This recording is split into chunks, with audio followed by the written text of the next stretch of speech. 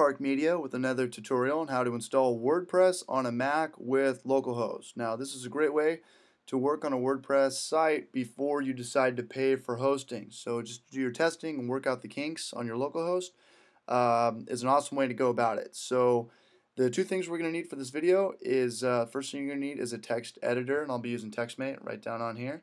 And the second thing is our XAMPP control. And if you do not have XAMPP, I created a video yesterday on how to install it on Mac OS X.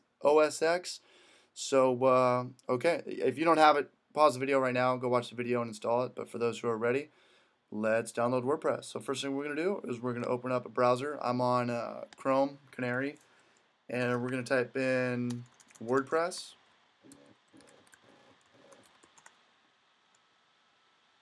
WordPress.org. Make sure it's WordPress.org and not .com. They are two completely different things. And it's going to show us the latest version, which is WordPress 3.4. And you can either click on it here or right here. It doesn't matter. It's going to take you to the same link. And let's download WordPress. It's going to show us a zip. Here it is down here. Give it a second. Good to go. Where's my downloads? Unzipping. Okay, so I'm going to pull it from my downloads and pull it to my desktop. It's not called WordPress-1, it's just WordPress, but since I've downloaded it already a couple times a day, the directory doesn't know how to list it, so it's just throwing numbers out there. But there it is, WordPress, and it's not been tampered with. All the files are there, nothing's been configured, and that's what we want to do. So our next step is we want to open up our XAMPP control and turn on our Apache server. It's going to ask for our user password. That's fine, because I remembered it. And turn on your MySQL database. Don't worry about FTP. And go back to your browser. Now type localhost. Now that our server is up and running. And it will take us to our XAMPP control. So from here, we're going to go to PHP MyAdmin, which is an awesome MySQL application. And we're going to create a new database. Doesn't matter what it's called as long as you can remember it. And I'm looking around my room right now and I see a fan. I see a fan, a wind fan. So we're going to title it fan, create it, and there it is. Database fan has been created. Perfect. So now we can minimize this, go back to our WordPress folder, open it up. Let me open this up a little bit to give you guys a better view of what I'm doing. And the one folder, the one file that we're looking for is right here. wp-config-samples. So now we're going to open this up. This is where I'm going to use my text editor. I'm using TextMate. Let's open this up. And don't worry about this information up here. All this blue is just means it's been commented out.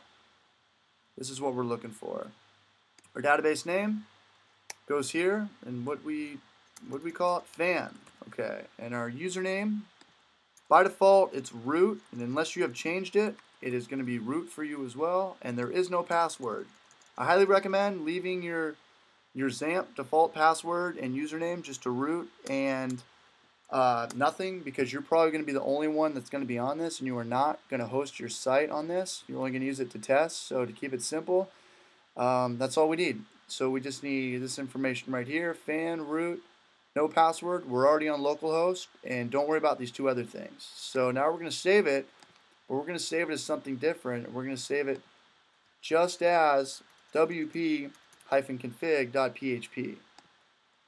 Replace. Cancel this out. And where is our file? That should have worked. I have no idea why that did not work. I don't know if I'm paying my bills. We'll just try it again. Fan, root, nothing for a password, save as,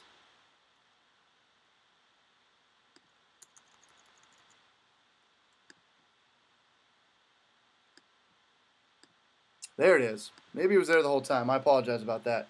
But that's the file we need. That's all our information there. So we're going to close this out. We're all set, and what we're going to do now is we're going to open up our applications where we have XAMPP. Find your XAMPP folder. You could have it on your desktop. I just have it on my applications. By alphabetical order until you get to Adobe. I don't know why Adobe is not, all this Adobe stuff is not in alphabetical order. I don't care. htdocs is the folder that we are looking for. Drop your WordPress folder in there. Authenticate. Throw in your password.